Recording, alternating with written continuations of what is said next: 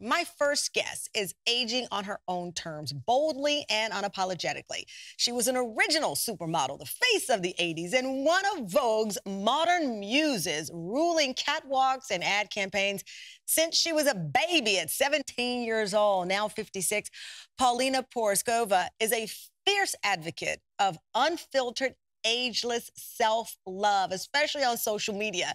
In the same week, she posted about getting treatment for wrinkles around her eyes because she was, quote, wants to be pretty. Paulina also posted this jaw-dropping lingerie picture with the hashtag sexy has no expiration date. And joining us from her home in New York City is Paulina Porizkova. Welcome to the show. So good to have you on.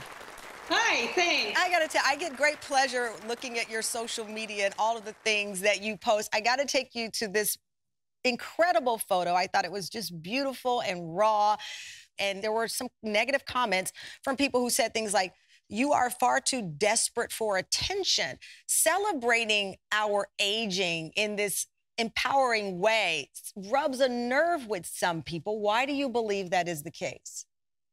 You know, I do spend quite a lot of time pondering that because it sort of dawned on me that, you know, in my 20s, I was celebrated for showing up in lingerie. I was getting a lot of money for it and everybody loved me. And in my 50s, I still think I look pretty good in lingerie. But the reaction is reviled. Which is interesting you say that, because I know that you've said we've lost touch of what real age looks like. Do you believe that's because of social media? What do you believe is the reason why? Oh, well, I'm not exactly sure that it's because of social media, but I do think it's because of media in general. I do think that women a certain age in the media are represented as looking a permanent 39. The actresses, news anchors, everybody that you see in the media is an incredible looking whatever age they are, but that always translates to they look younger. It's not that they look 55, they look amazing because they look 39 while they're 55. So I do think that women that look their age, who actually represent their age, that have the wrinkles and move their faces, and you know, not everything is firm, there's a much less of a representation, and it's a lot less celebrated because aging, actually visibly aging, I guess is nothing to celebrate. Making it look like you're not aging is what seems to be celebration worthy. When you post one of your photos with no makeup, with your hair in its natural state, what are you celebrating there? I'm actually doing it because I am trying to get confidence, the confidence that I was hoping would come with age. That's what I'm trying to do, because putting pictures of myself the way I actually really look on social media makes me have to sort of deal with, well, that is what I look like. I'm not lying to people. I'm not posting these filtered great shots of myself and then they see me for real and go, God, you don't look anything like your pictures. I'm sort of trying to come to terms with that this is how I look. This is who I am now. This is what I look now. You talk about feeling invisible. Was that related to aging and how you felt people viewed you? I would say yes, because, well, first of all, I mean, it sort of starts at home, you know, when maybe your husband starting to mistake you for the coffee table. It's something you walk around and is useful, but it's not particularly desirable anymore. And then then you walk out into the world and you realize that that little bit of tension that exists when you walk down the street as a you know, person in your 20s or in your 30s or even in your 40s, there's just like people sort of take you in and there's like an instant little judgment. You know, guys go, is she hot? Is she not? Girls go, do I want her as a friend? Do I like her handbag? There's a little recognition thing that happens.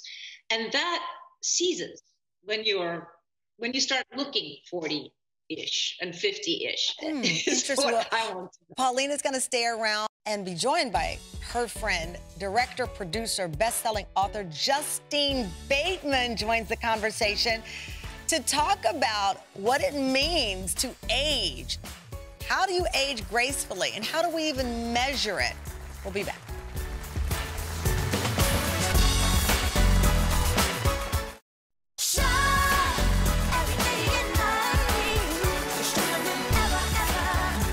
We are back with supermodel Paulina Porizkova, and she's sharing her honest beliefs on getting older in the spotlight. Paulina's friend, producer, filmmaker, and author Justine Bateman also has some strong thoughts she has shared regarding aging, and she's sharing them in her new book, Face, 1 Square Foot of Skin. I was elated when creases emerged across the tops of my cheeks when I smiled, when I saw the promising beginnings of small bags under my eyes, when the skin loosened on my neck. One summer, I even noticed a real bonus of cleavage creases on my upper chest from the sun. I was finally beginning to look like the kinds of women I thought were the most interesting and the most attractive. You can imagine how surprised I was to find that many people disagreed.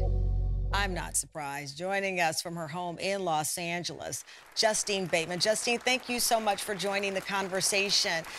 You know, people get hooked up on words and terms, and there's so much when we say aging gracefully. It's never been a term I'm a fan of because I honestly don't know what that means. And you take on the verbiage we use and how we even treat ourselves when we describe the aging process. Was there a moment in your life, other than those that you described there, that really compelled you to write this book and speak up about it?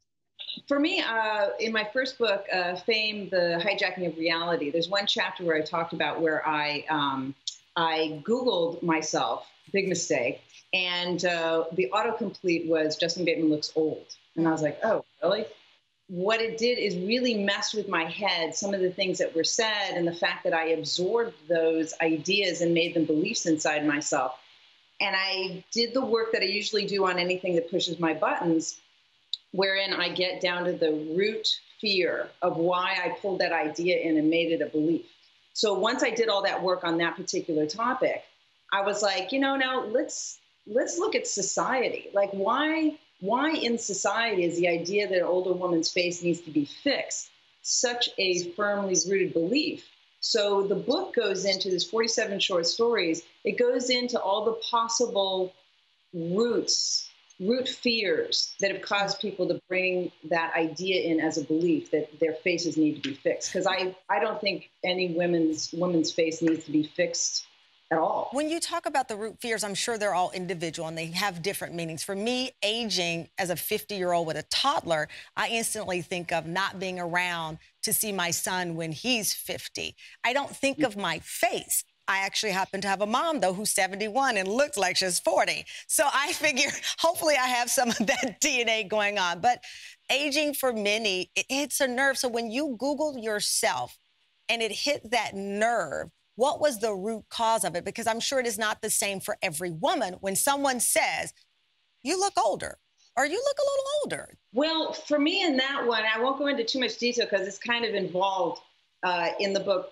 In my book, Fame, that had more to do with me wanting to make them right, these people that were criticizing me, and me wrong because of they were talking about me as if I was famous. I mean, it had to do with like clinging to a little bit of fame, and it's better explained in that book because that's about the life cycle of fame, you know, in particular the descent of fame, you know, when you lose the fame. But later times where I've looked in the mirror and gone like, oh, I've got this going on, or my neck is, you know, this is happening here or whatever, or under my eyes or whatever. Anytime that pushes my buttons, I go, okay, it's not about this. That's why the subtitle is 1 square foot of skin, because it's not about this 1 square foot of skin. It's about what I think that means. If people think I'm old, then therefore, and I got to fill in the blank. I think your confidence is celebrated because it is viewed as refreshing and, as the back of the book said, brave, brilliant, and unflinchingly honest. That was Mary Louise Parker who said that on your book. That we have to look at the conversation of aging as something brave is still very fascinating to me. Well, to look like you're aging is what's brave. That there's a difference. I mean, aging is a privilege. We all know that. We all understand that. But to look like you're aging, like you're enjoying to go there and you're going on that ride, that is still only reserved for men. Indeed. I think there's an absolute opportunity for anyone to just grab onto it and just say, like, even if you just spend like 5 minutes, you don't even have to spend a whole day thinking this way, but just like 5 minutes going, I look great. I look great. And then notice what comes up. What fear comes up? Like, oh my God, if I walk around thinking that XYZ will happen, yeah. I'll be taken aback. Someone will reject me and I'll be taken aback, or whatever it is. That's how I go through it. Like, whatever irrational fear comes up, I got to write it down or say it out loud or something so that I can expose it. It can start to erode. Well, this is a level of empowerment, I think, to your point that you're hitting home with this book. I mean, the way you are thinking is a way of empowerment that is not in the zeitgeist, is not, often the headline of how we discuss aging. I mean, I think, the effort with the book was to sort of lay out, like, why did we get from facelifts being unusual, say in the 60s, 70s, and even early 80s, to, yes, you should definitely have a facelift. You should definitely do all this work on your face. It's just a matter of when you're going to start. And I just thought, wait a minute, this is psychotic. Why are we even suggesting that all these women need to fix their faces? So I wanted to get into what those root reasons could be, and hopefully it'll help women to sort of dispel this idea that this is how they should be thinking about their faces. Just give them an alternative way to think about themselves as an option. It's a fascinating conversation. The book, Justine, is outstanding. Paulina, Justine, thank you so much. Justine's book, by the way, Face, 1 Square Foot of Skin, is available now.